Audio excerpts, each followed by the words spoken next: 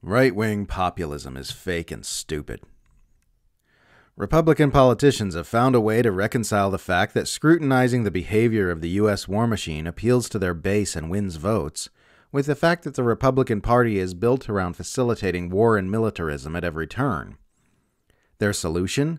Pour mountains of energy into championing the case that the nation's military has gotten too woke.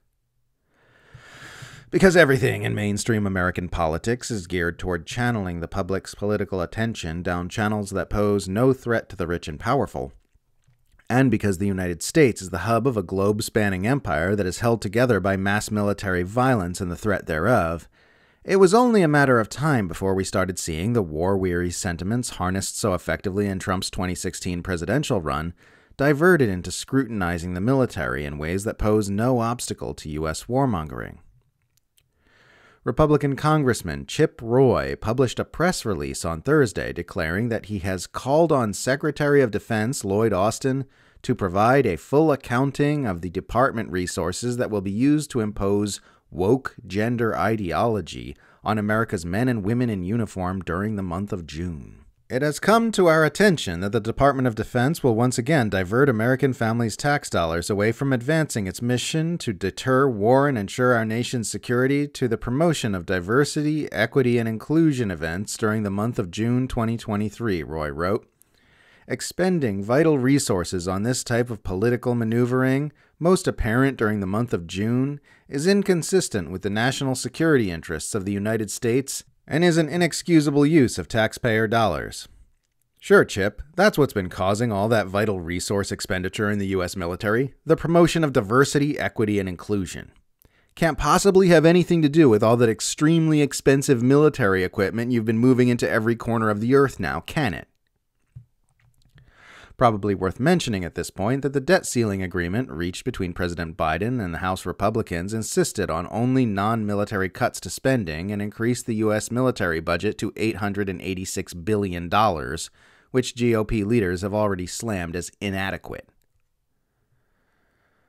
Republicans everywhere are committing to this bit where they pose as brave populist heroes who aren't afraid to challenge the U.S. war machine by spouting gibberish about how the Pentagon is being too accommodating on LGBT issues. Last week, Congressman Matt Gaetz made a big show of opposing the complete non-issue of drag shows on military installations, then took to Twitter the other day to proclaim a huge victory when an Air Force-based drag show was canceled.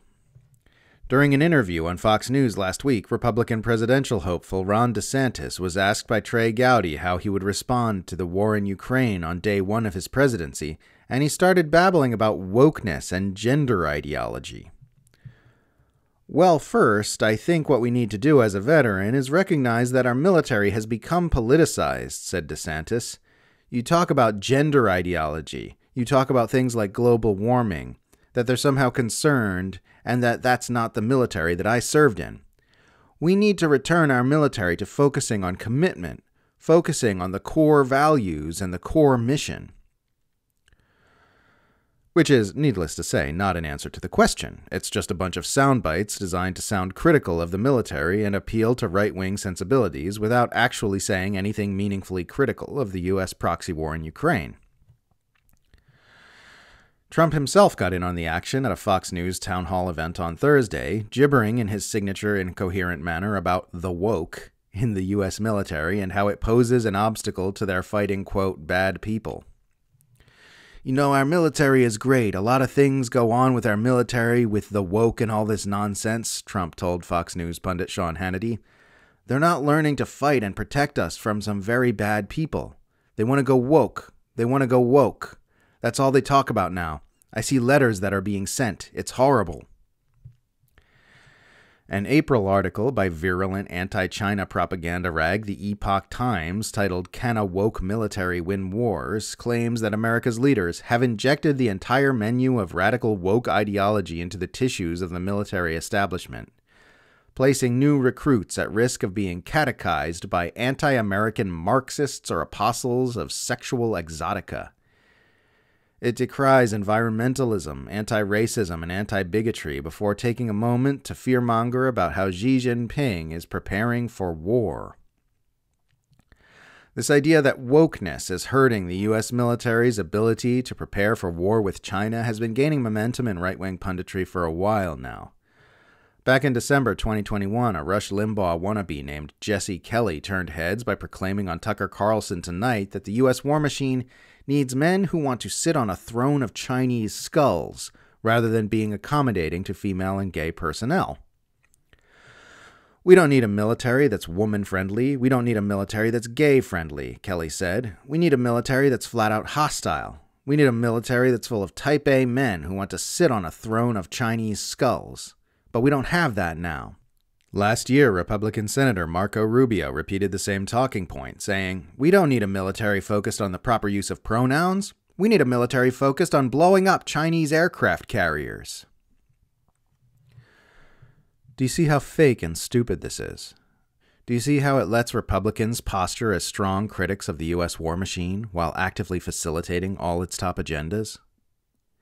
This is a perfect illustration of what right-wing populism looks like in the 2020s.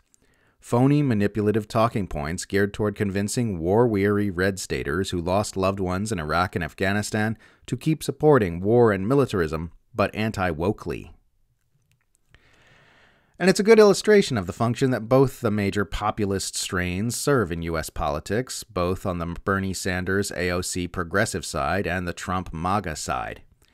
Both branches appeal to the anti-establishment sentiments of their respective bases and then herd their adherents into support for America's two mainstream political parties, both of which are designed to serve the interests of the same depraved establishment these populist factions abhor. The oligarchs and empire managers who pull the strings of the U.S. government not only control both parties, they control both of the major factions which purport to fight the mainstream establishment in those parties. It's a redundant security measure designed to protect the globe-spanning power structure which depends on keeping everyone marching in accord with its interests. They control the opposition, and they control the opposition to the controlled opposition. Both the Republican Party and the Democratic Party are designed to take power away from the people and feed it to the empire. Every attempt to draw you into supporting them is designed to disempower you, even when it flies the flag of populism and claims to oppose the same interests you oppose. Anyone who tells you otherwise is trying to turn you into a tool of the powerful.